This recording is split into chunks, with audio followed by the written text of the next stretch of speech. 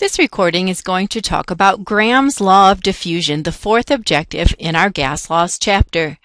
Before we begin diving into solving the problems on our practice test B, what I'd like to do is actually take a moment and review some of those important formulas you found that are probably on your test-taking tool page.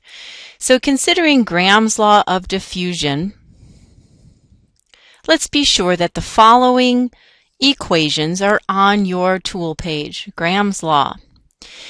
We understand that the ratio of velocity of a lighter gas compared to a heavier gas, and I know that V represents velocity.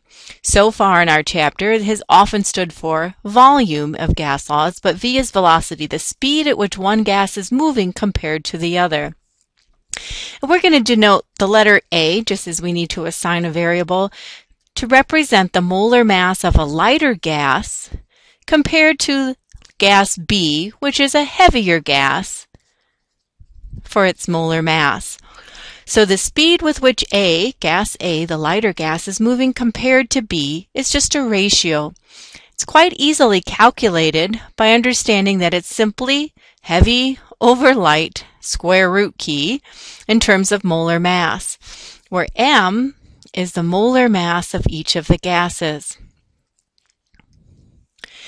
Velocity is speed. It is defined as the distance over time. How long did it take to go a certain distance? Lighter gases travel faster than heavier gases. That's my easy way of remembering Graham's law. The lighter the gas, the faster it travels. As long as the kinetic energy is the same, which is true as long as the Kelvin temperatures are the same. So all of these equations should be good add-ons, if not yet there, in your particular equation page for test day.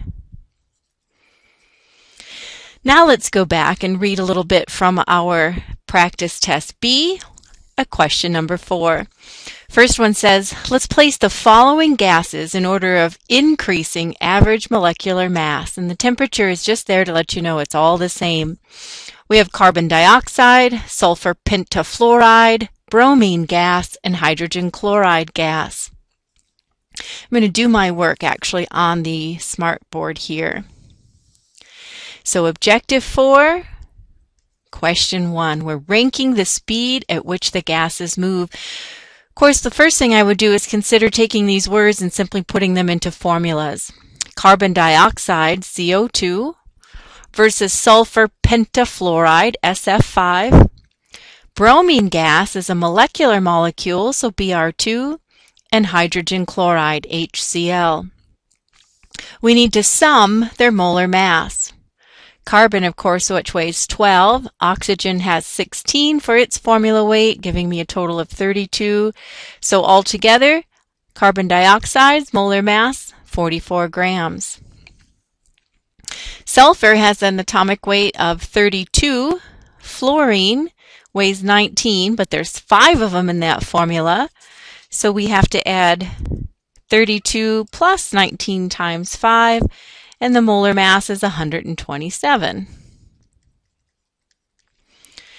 Bromine has a formula weight of 80. We can just round that, but I know there's 2 of them, so here we have 160.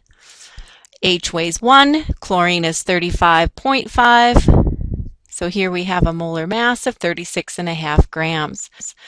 Who's going to move from slowest to fastest?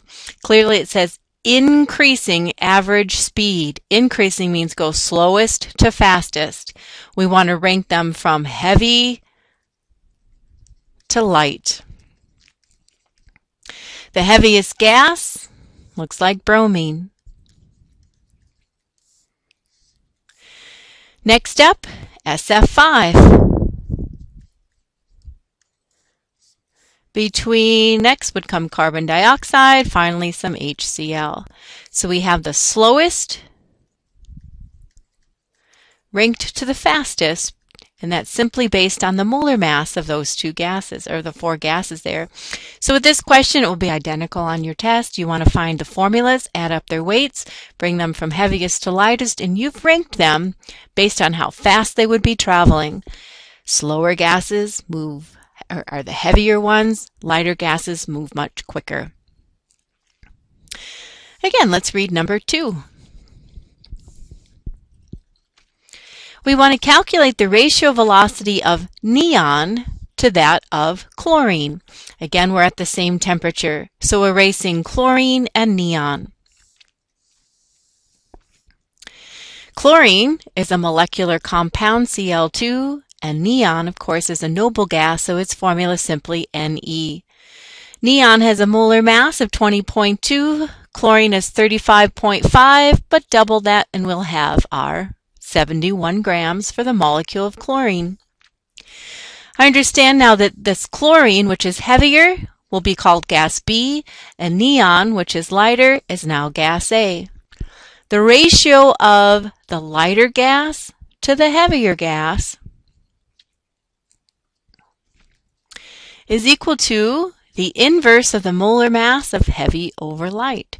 So 71 grams of chlorine placed over 20.2 grams of neon. Now, how might we hit that on our calculator? With our calculator, I like to just simply hit the square root button, which is actually on top of the squared key. So second function, I have to hit it here. Second function, it's not letting me hit.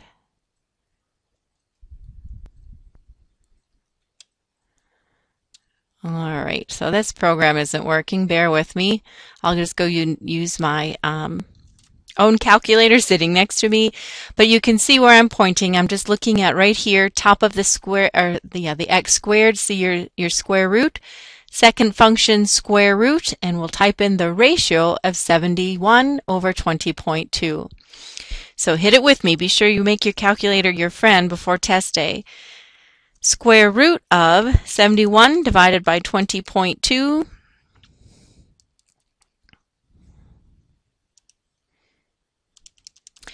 And how about something like 1.87? Alrighty, so 1.87, the ratio of velocity of the lighter gas to the heavier gas. And so here, simplifying, 1.87, I want to know what that number means. So part of your answer, part of full credit grade will say neon travels 1.87 times faster than chlorine. This is your A+ answer. I demand a sentence so that I know you know what the question is asking.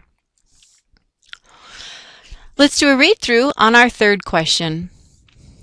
A certain gas effuses 3.5 times as fast as oxygen. What's the molar mass of the gas? This time we're given the ratio of velocity and asked to solve for one of the molar masses. Here I have oxygen gas and I have some unknown gas. Well, molecular oxygen we know has a molar mass of 32. If it's taking a gas 3 times as long to move in the same distance, it must be heavier. This unknown gas is going to be a heavier gas. It's taking longer to go the same distance. That ratio of velocity has been simplified for us to be 3.5. Its molar mass set over the oxygen molar mass is what we're trying to pull out from our Graham's law equation. This heavier gas takes 3.5 times as long to travel the same distance as little old oxygen molecule. How heavy is that? Well, this algebra says I have a square root sign, a radical sign, so I'm going to just simply square both sides. To get rid of the radical, I square both sides. So I have 3.5 squared is now equal to x over 32. Now I'm going to cross multiply and pull out x. So the value of 3.5 squared times 32 will pull out x, where x represents the molar mass of our heavier gas. Hit it with me. 3.5 squared times 32. And this darn thing is heavy, isn't it? It's 392 grams. We can't identify it with a formula, but we do know how heavy it is. 3.5 times as long, so it's a much heavier gas. That number makes sense to me. Reading on. You're doing well. We have an effusion experiment, taking 90 seconds for a certain number of moles of an unknown to pass through a tiny hole. Under the same set of conditions, the number of moles of oxygen pass through it in 50 seconds. What's the molar mass of the unknown gas? Well, again, this gas is taking much longer to travel the same distance. This unknown gas must be heavier. Gas A will represent for oxygen. We know oxygen's molar mass is 32 grams. We have this unknown. We don't know its molar mass, but we do know its ratio of time. So let's consider what we know. The ratio of velocity of the lighter gas to the heavier gas. Should we just denote this heavier gas as letter B? We don't know its molar mass. I'll say I know it's heavier. Is equal to the inverse of the square root of the molar mass. Heavy over light, square root key. Looks like we still have quite a few variables to fill in, and this is where the little side note we started with, knowing that velocity is defined as the distance it travels over the time it took. If the distance is exactly the same in this race, and it is, we're going to let velocity be represented by the time it took the oxygen and the unknown gas to make it that same distance. Oxygen, and let's just call that distance 1, and it wouldn't matter, like 1 meter they're traveling. So let's let this distance be represented by 1. And how long did it take for oxygen to travel? It took 50 seconds. There's my velocity for oxygen, the distance divided by time. This unknown gas we'll call letter B. Its velocity, again, the distance is the same. I'm just making up. They went 1 meter. Let's call it 1. That's the easiest number to plug in. Gas B took 90 seconds to achieve that same distance. Obviously, oxygen's traveling. It crossed the finish line first. 40 seconds later, gas B crossed the finish line. So let me clean up what we have. We have 1 over 50. Set over 1 over 90 equal to our target variable, the mass of our heavier gas, over 32 grams of oxygen. Let's simplify this left-hand side. Find the equivalent value. 1 over 50 divided by 1 over 90. Hit that on your calculator and see if we can't get a common answer.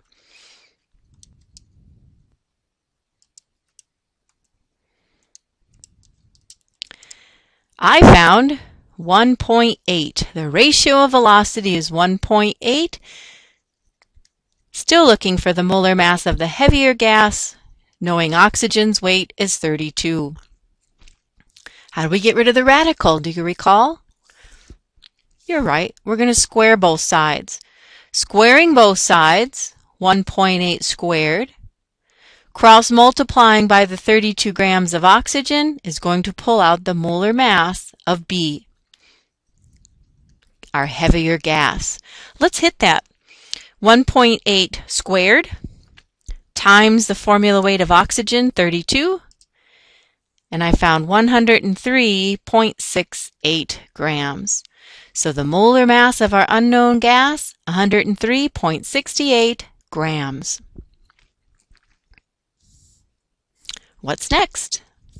One more. Gas A is traveling 30 centimeters in a diffusion tube. In the same time that a different gas, we'll call B, traveled 60 centimeters. Calculate the experimental ratio of their velocity. And what's the lighter gas?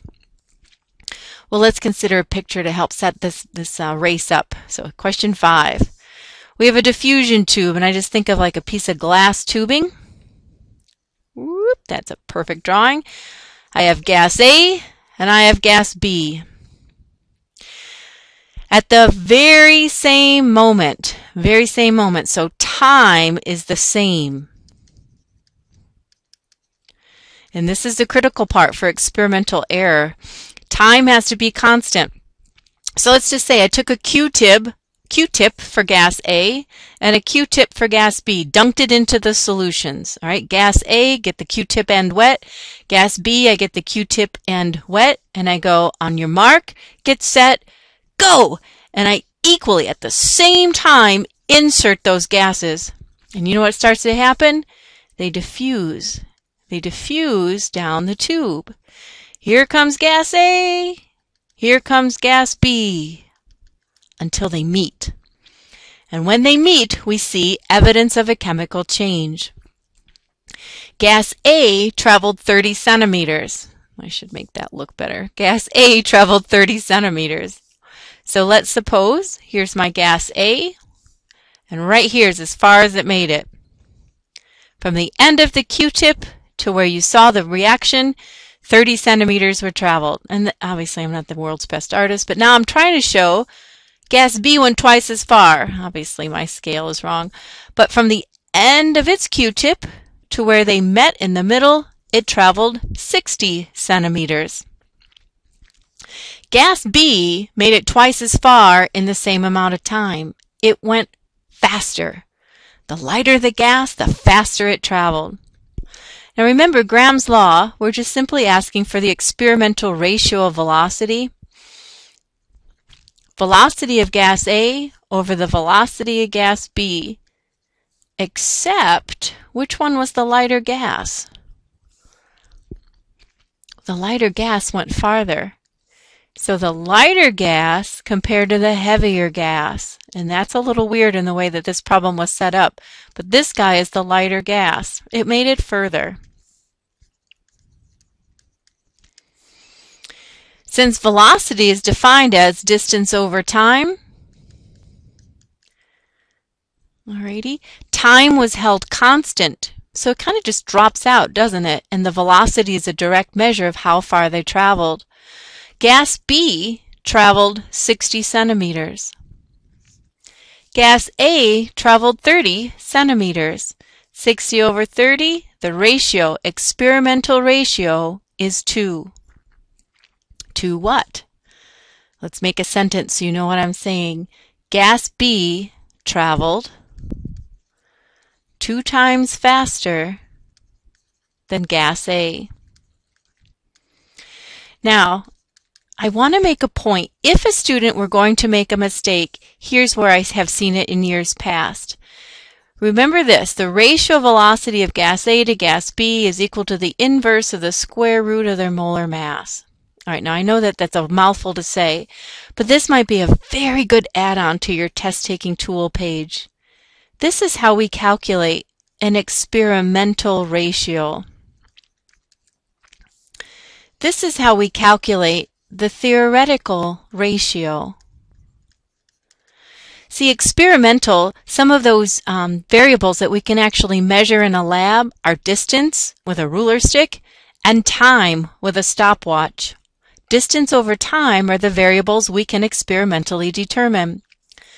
Molar mass is theoretical. It's using the periodic table that will never change. Every molecule has its own weight, and taking heavy over light square root gives us the theoretical value. Often students are tempted to square root on this problem and report the square root of 2 times is faster. But what I'm stressing is just a caution. The left side of our equation, it has no radical, no square root sign. An experimental ratio of velocity is directly measured with distance and time. It's on this side of our equation, when we're calculating a theoretical ratio of velocity, that the square root sign is indeed a factor. I wish you the best of luck getting an A+ on our test objective.